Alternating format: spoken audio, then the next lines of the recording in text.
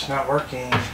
I know, not everybody puts upper cabinets in a Skoolie, and I thought it was just a personal preference thing.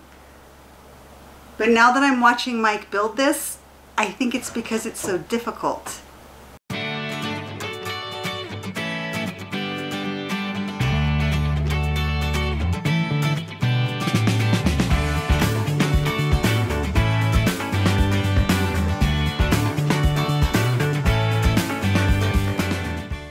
Alright, here we go. Tung oil. Oh my gosh, you're so brave, just pouring it right on. But it's really thin, so it penetrates. It penetrates really well into the wood. It brings out all the grain and stuff while protecting it, and then we'll put on like 4 coats of it or something, and it'll be really, really nice. Okay. This looks good. Second coat, awesome. I'm gonna start staining the walls.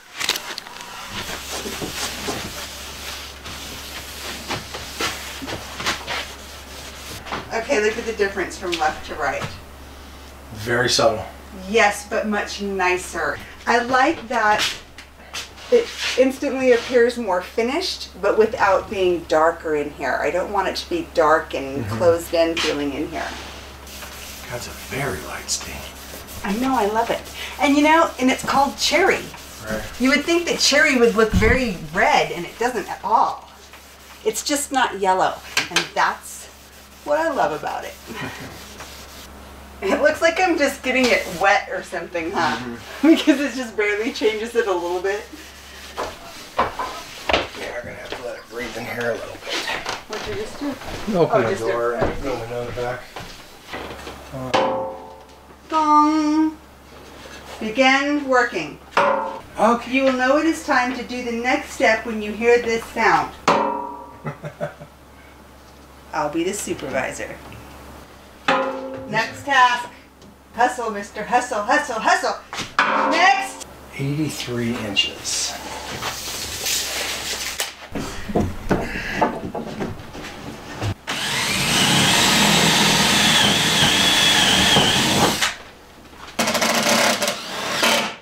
There.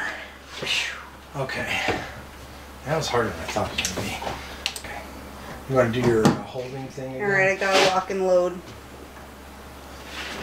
Roll it, rip it, and punch it! Nice. Okay, that's permanent now.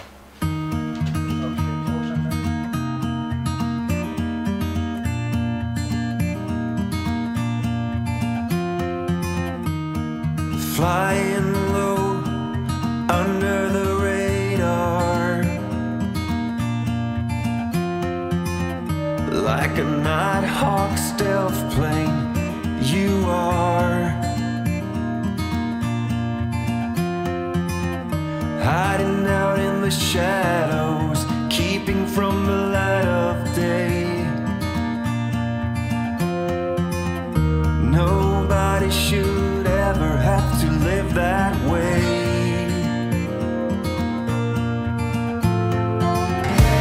Hey now, it's okay now.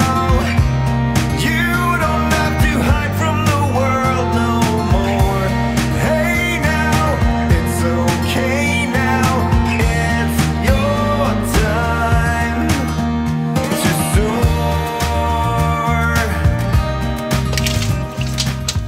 I can't see it, you'll have to look. 19. Close enough to 19. You can see from here to here the difference too, though. You can? Yeah. Oh yeah, come from here and look. No, it's not.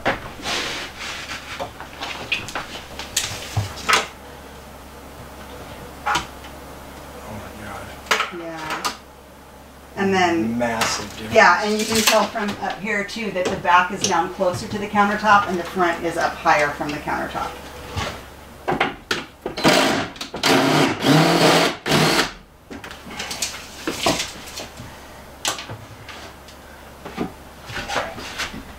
I just get tired of holding it. Yeah. 19 and 8, What's the measure over there? like 3/16. shy and 3/16 shy. You're perfectly level right now. Okay. Don't budge. Okay. Oops.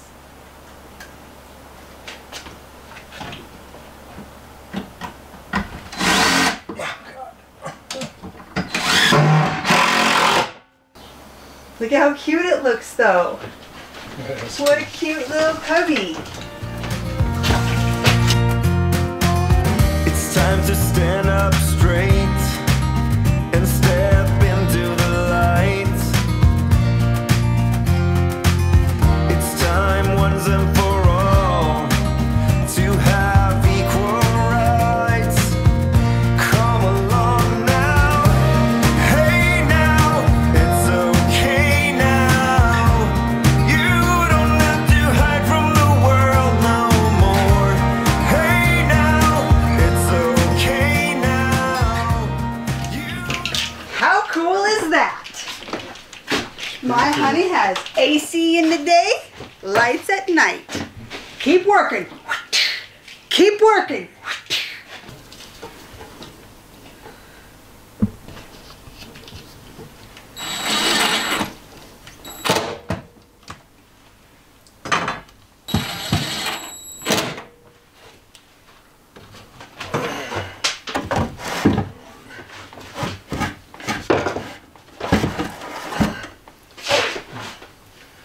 Ooh, look how exciting this is. Okay, let me measure. Well, let's see, 19 and 16. 19 and a 16? Yeah, and this is below 19. So it needs to tip to the back more. Come down in the back.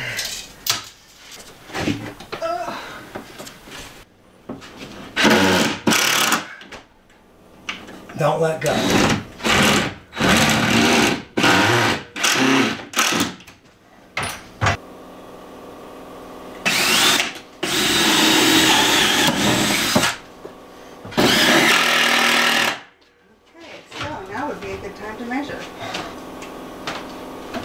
What size is this? This needs to go up a little bit.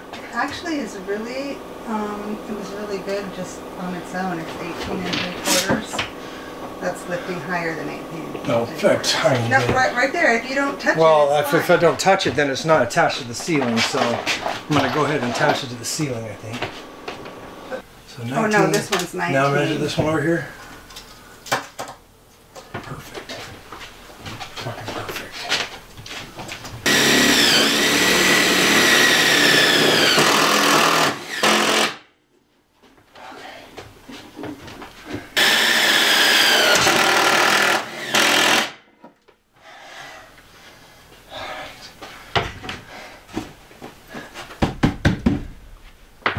That's buff as shit.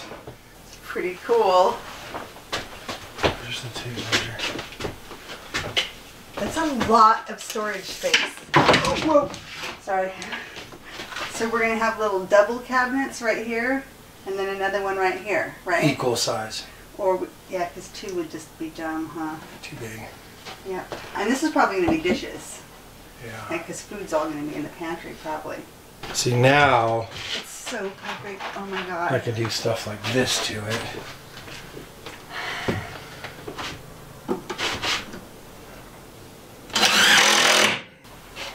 I love it, my honey. I know you're hot and sweaty, but I just wanted to get love on you right now. We're getting there. Suppose it's picture worthy. Bring them together. I like it so much. And you know what? I'm thinking it makes it one bit claustrophobic in here. No. It does not feel closed in at all. I mean, I know there's only half so far, but just looking at this half of the kitchen, it does not feel closed in. One of the really cool things that we discovered when we were doing our searches on the internet was this guy. I wish I could link to him because it was really cool. And he was in a van, and the sink arrangement he had was inspiring. And it wasn't that it was particularly a beautiful build or anything, it's that what he had thought of prior to installing everything. And that was having a rack right here above the sink that you could wash and dry right here, and it dripped down in the sink, saving all your sink space here, so you don't have to have a rubber mat or you know, some kind of drying rack on your counter taking up space. And so we came up with our own version of that to put in between here, and hence why we left this big open space right here. So check it out. So I just took this little piece of maple here and just put it up here as a backsplash. This area here is going to be filled in differently, so we're not going to worry about that right now. And then you won't see those screws right there because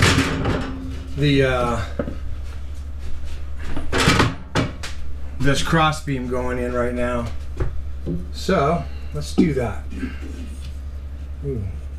All right, let's just test fit it real fast. I'm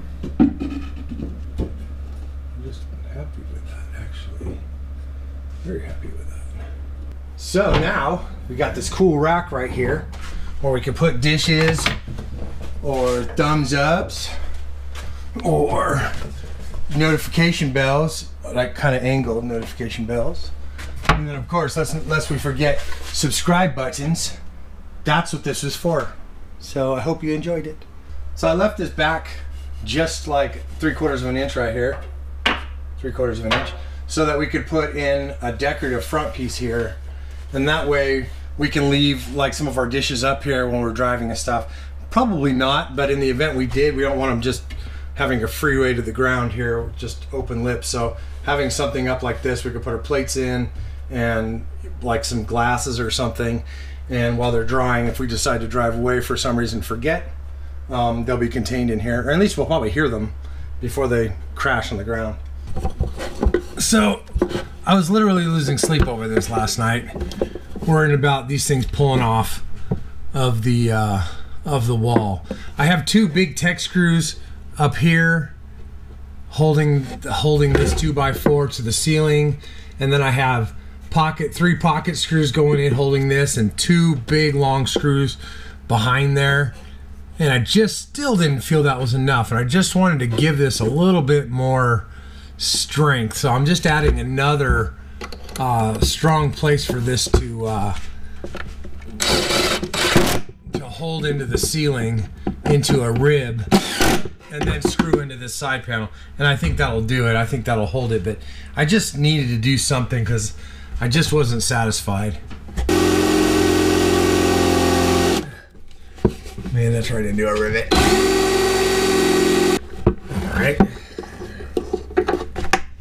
Jerk.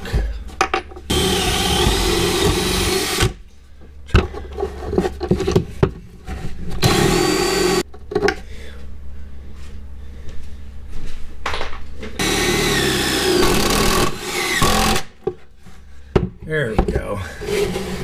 And that should provide a great deal of extra strength into this countertop here, or this upper cabinet. Another really cool thing about this install here is that this isn't screwed down at all. However, it is captured in the back, as you can see right here. It slips back there, and then this thing won't fall out. And that way, if down the line it gets rusty and gross, we bounce back over to Walmart, we can buy another one of these, hacksaw this to length and set it right back in, and we have a brand new dish rack, and it just didn't take any time at all.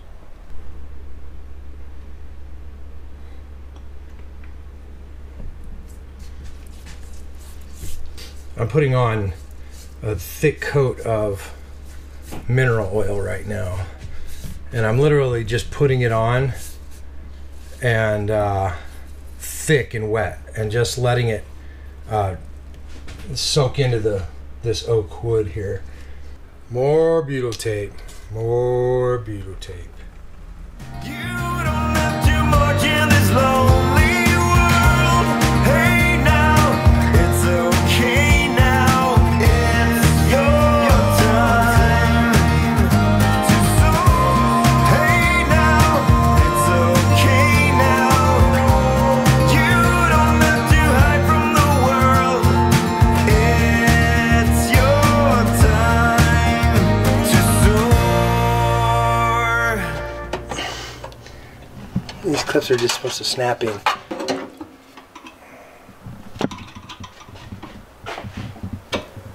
Is that supposed to be on the outside?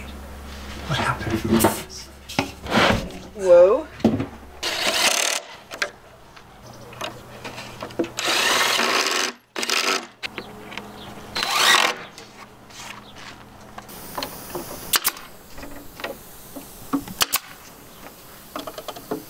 I like the sound of this one. Okay.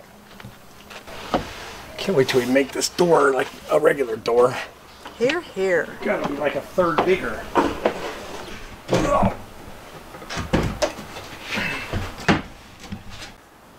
18, almost 3/4. Needs to come down in the front, up in the back. A little, just a little. Ooh, really close. 19 1/8, 19 1/4. So it needs to go up on which side?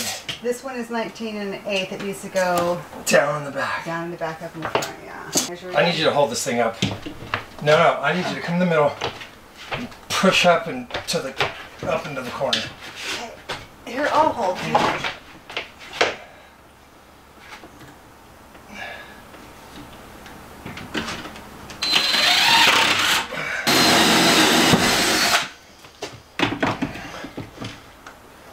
Hurry.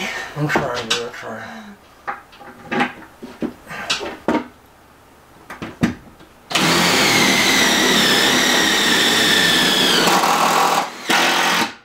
Okay.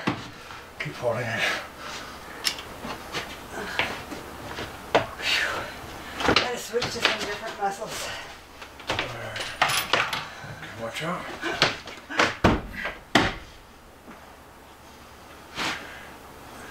Alright, shoot one right here.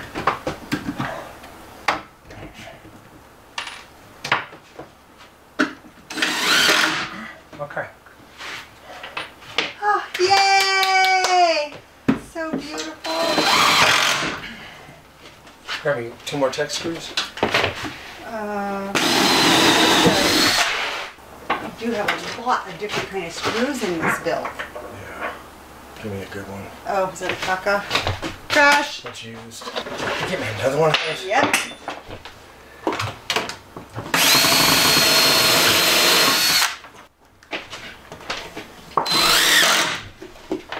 That's a buff counter.